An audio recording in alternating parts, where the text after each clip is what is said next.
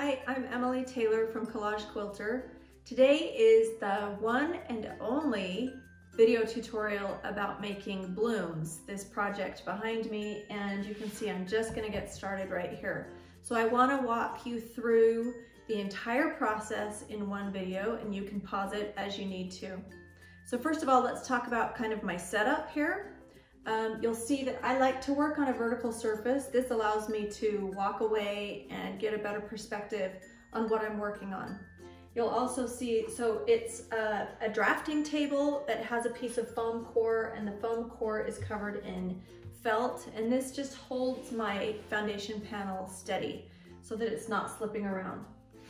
The foam core also allows me to stick pins in it, and I'll show you more about how I do that in a minute. I mean, sometimes I'll, if I just want to have a picture or a palette hung up, it's really easy to do with foam core. So that's kind of my setup, and I like to have a table close by so that I can have everything spread out here.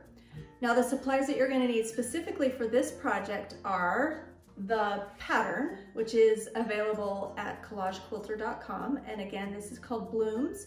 This pattern is nice and small. It's an easy project to complete so that you have a beautiful wall hanging in time for spring. It is 18 inches by 24 inches. You can use a poster hanger to hang it up. So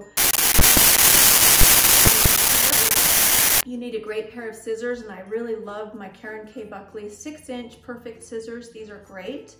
And then you're going to need your fabric. Amelia, do you want to show them what I've got here? This is the palette that I've chosen. So I actually used this piece of fabric as my inspiration. I really like the dark teal background and the bright orange and yellow and pink and those pretty chartreuse greens. So that's going to be the inspiration for my palette of this project. And then in addition to the fabric, let me also show you that I selected a spectrum. So you can see it really good in the greens, and you can see it good in the yellows, that I go from dark to light, again, dark to light, and then light to dark, so all of them. So I have a really good assortment of fabric, and I can pull in anything else that I want, any other pieces of fabric that I want, but this is the bare bones of what I want to do. So I've decided that my background is going to be this beautiful teal color in the background, and then we're going to do a big beautiful pink flower here, and yellow and orange, or vice versa, something like that. Then the final thing that you're going to need is a method to adhere your fabric to your project, to your foundation panel. And I'm going to use this time Light Steamaseam 2. I really do encourage you to figure out which adhesive method you prefer. So there are multiple different types of double-sided fusible web. You can use any of those. I just prefer Light Steamaseam 2. Or you can use glue. You can use tacky glue like Elmer's glue, or I like Fabric Fusion, which is a permanent fabric glue. You decide what you like. So again, foundation panel that's included in the pattern, scissors, fabric, and your adhesive. And that's all you need to get started on this. So I want to show you real quick how I prepare my fabric with Steamaseam. I don't like to have a lot of fabric with Steamaseam on it. I only want to create enough fabric that has Steamaseam that's that will be used in this project, because I don't like leaving Steamaseam on my fabric very long. So a little trick that I've learned is it's great when you are shopping for fabric to request that they just cut 1/8 of a yard, and that's 4.5 inches. So then I can just slice off a piece of fabric that size, and it's perfect. So what I'm going to do is double-sided fusible web. A Steamaseam looks like this. I'm going to peel back the paper side and expose the temporary adhesive, and I'm simply going to lay my fabric down, press it down onto the foundation, or onto the Steamaseam. So you can see there's the sticky stuff, and I am just laying my fabric right onto this Steamaseam. And now I'm going to lightly, should we walk over and show them that? Okay. So I'm gonna lay this piece of paper down just so that I don't get any residue on my ironing board. And I'm just going to very lightly with a dry iron press the Steam-A-Seam. I don't need to use steam at this point, but that will ensure that my fabric has now been adhered to the Steam-A-Seam, and now it's ready to go. So let me go ahead, and I think that's all you need to know. Now I'm just going to start working. So I'm gonna just get I'm gonna start in the background first. Here we go.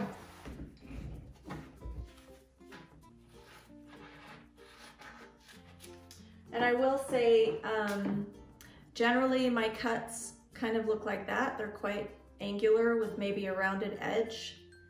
I use a pin to score the back, so it moves along really quickly. Sometimes when I score the fabric, it's gonna pull a few little threads, so I'll just kind of clean those threads up.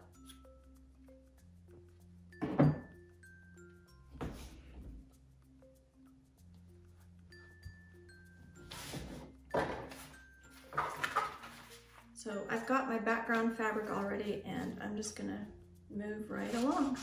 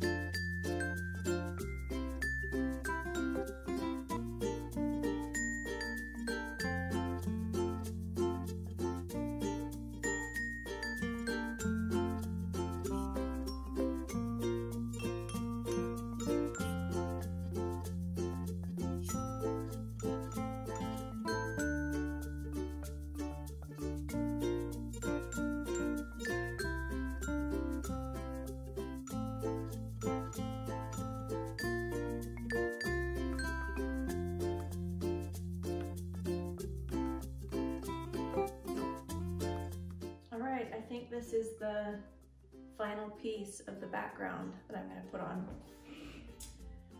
Got that done pretty quick. Ta-da! Okay, so a few things that I want to point out. This is, the great thing about Steam-A-Seam is it's temporarily adhered, and before I, bring it closer, I want to just show a few, I want to show details, okay? So I can really easily lift it up if I want to and replace things, but you'll see the overlap is about 1/4 inch, sometimes 1/2 inch, sometimes 1/8 of an inch. And it's kind of ragged around the edges because I'm going to overlap the flowers along these edges, so they won't be sharp edges, they'll be rounded edges. Everything will overlap. And that's why I started in the background, so that all the flowers and the leaves can overlap the background area. Okay, so from this point, what I'll do is, if I'm happy with it, I will go ahead and iron it. And rather than risk having pieces fall off, carrying it over to my iron, I'll actually plug in my little baby iron. This little guy. Yep. And let's assume he's plugged in and he's hot. And what I'll do is just press him just like this.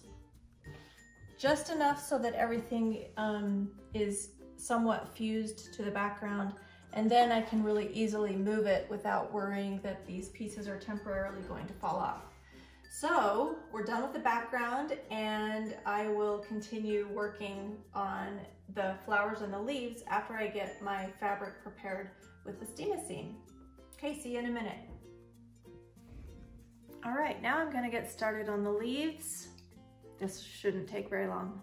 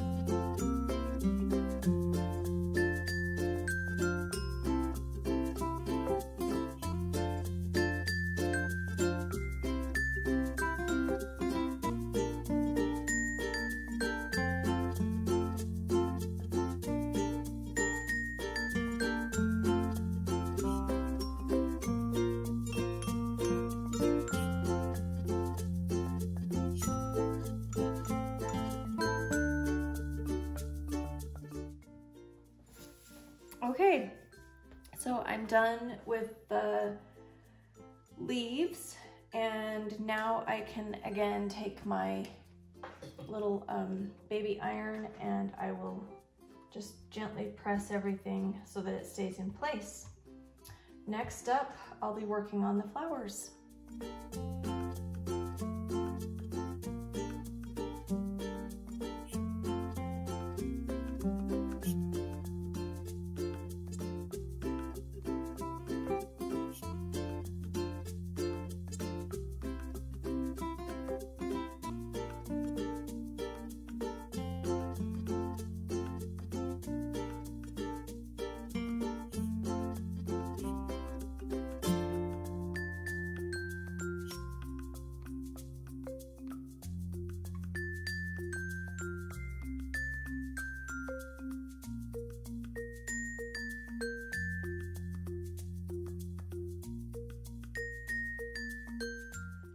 Okay, I'm back here. I have finished the quilt top, so let's take a look at it.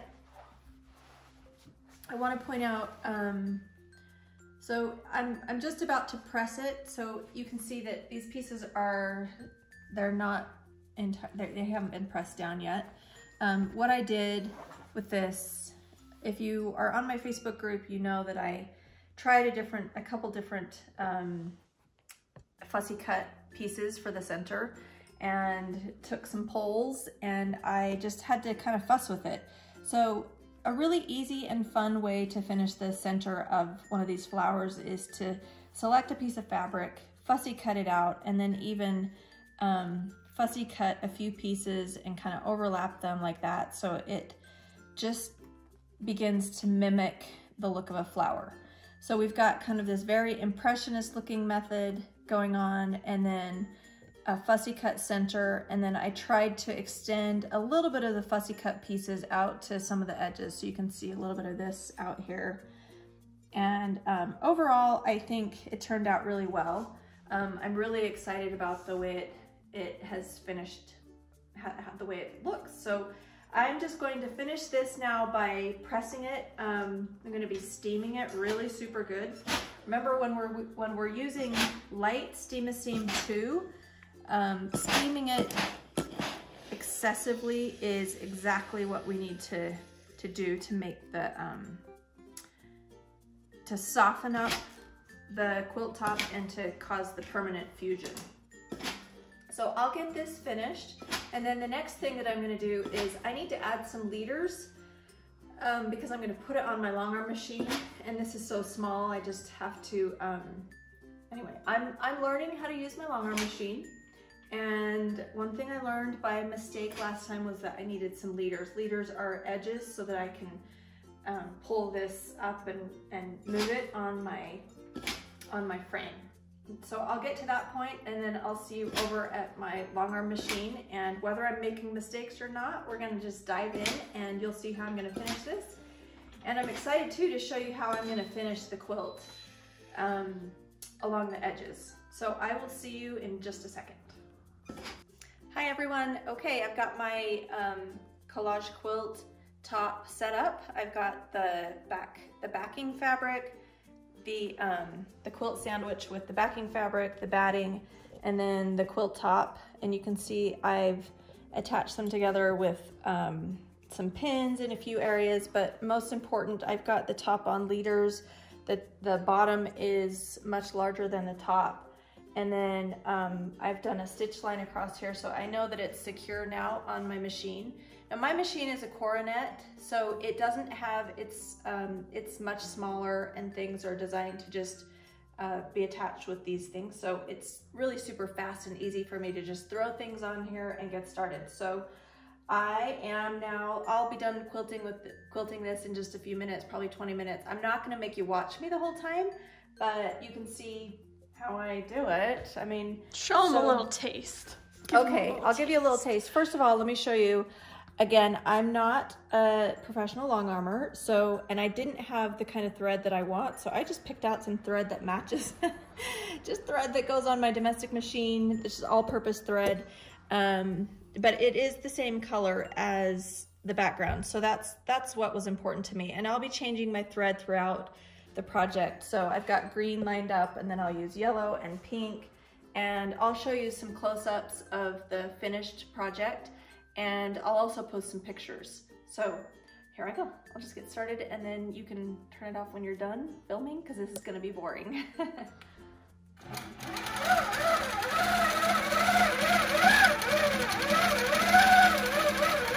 can see the most important thing with this kind of quilting is to just make sure that it's quite dense. I want to make sure with all the raw edges that everything is packed down. Okay, I think I'm done with this section right here, so I am going to stop and head over to another section over here and cut my thread on the bottom.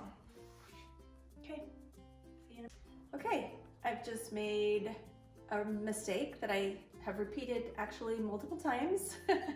So I thought I'd show you what this mistake is. The quilting is going along great, but I let this get underneath the quilt so that it has now been stitched onto my machine. So there's a little, it's just one little stitch, like right there, where the back side has been quilted onto the machine. So I'm gonna have to get my seam ripper and pull out a few threads, and I think fortunately it's just on the end, so I don't think I'm even gonna worry about it, but I thought I'd share that mistake with you because I've made it a couple times. Not with this one, but with another one, with my Clementine. So anyway, let me take care of that and then we'll continue. All right, so I have finished quilting my project, and I want to show you how I'm finishing this quilt. So first of all, can you see some of the quilting that's done on here? Again, quite dense quilting. Do you want to flip it around? A little bit like doodle stitching. Yeah, you might be able to see it. I'm not sure if you can see it better on the back.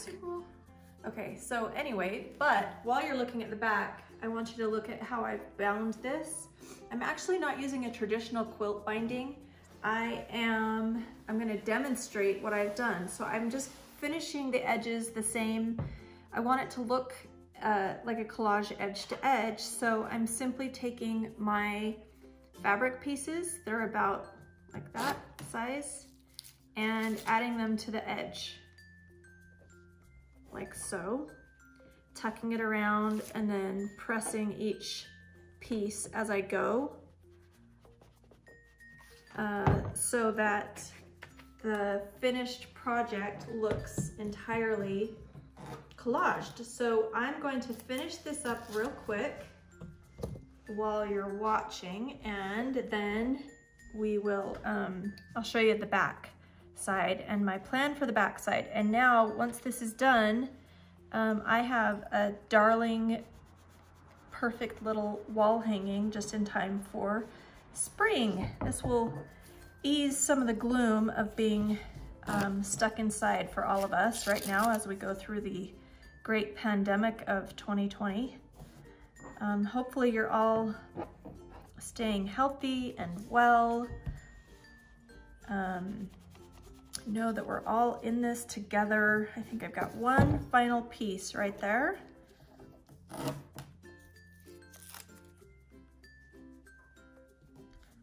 Okay. Now let me show you the back side and what I'm gonna do on the back side. Okay, here's the finished piece. Here's the back side, what the back side looks like. So now to finish off that edge, I have selected this darling ribbon, and I'll just cut it to size and either stitch or use a fusible on the back and just cover up that edge. So look how nice that's gonna look. Ta-da! And then it's a nice finished edge on the back. It looks beautiful on the front, and my project is ready to hang on the wall. So there you go. If you have any further questions, you can always find me, Emily@collagequilter.com. That's my email address. You can also check me out, or check out my Facebook groups. Number one is Collage Quilter, but the one that you'll really want to check into is Collage Quilt Along with Emily. That's the Facebook group where I have lots of free content and video tutorials about making all of my projects. So I hope you've enjoyed this video and that it's helpful as you begin on your June Blooms project. I think we've changed the names a couple times. Anyway, it's a flower blooms is what we're gonna call it. June blooms or blooms, okay? All right, take care everyone. See you later. Bye.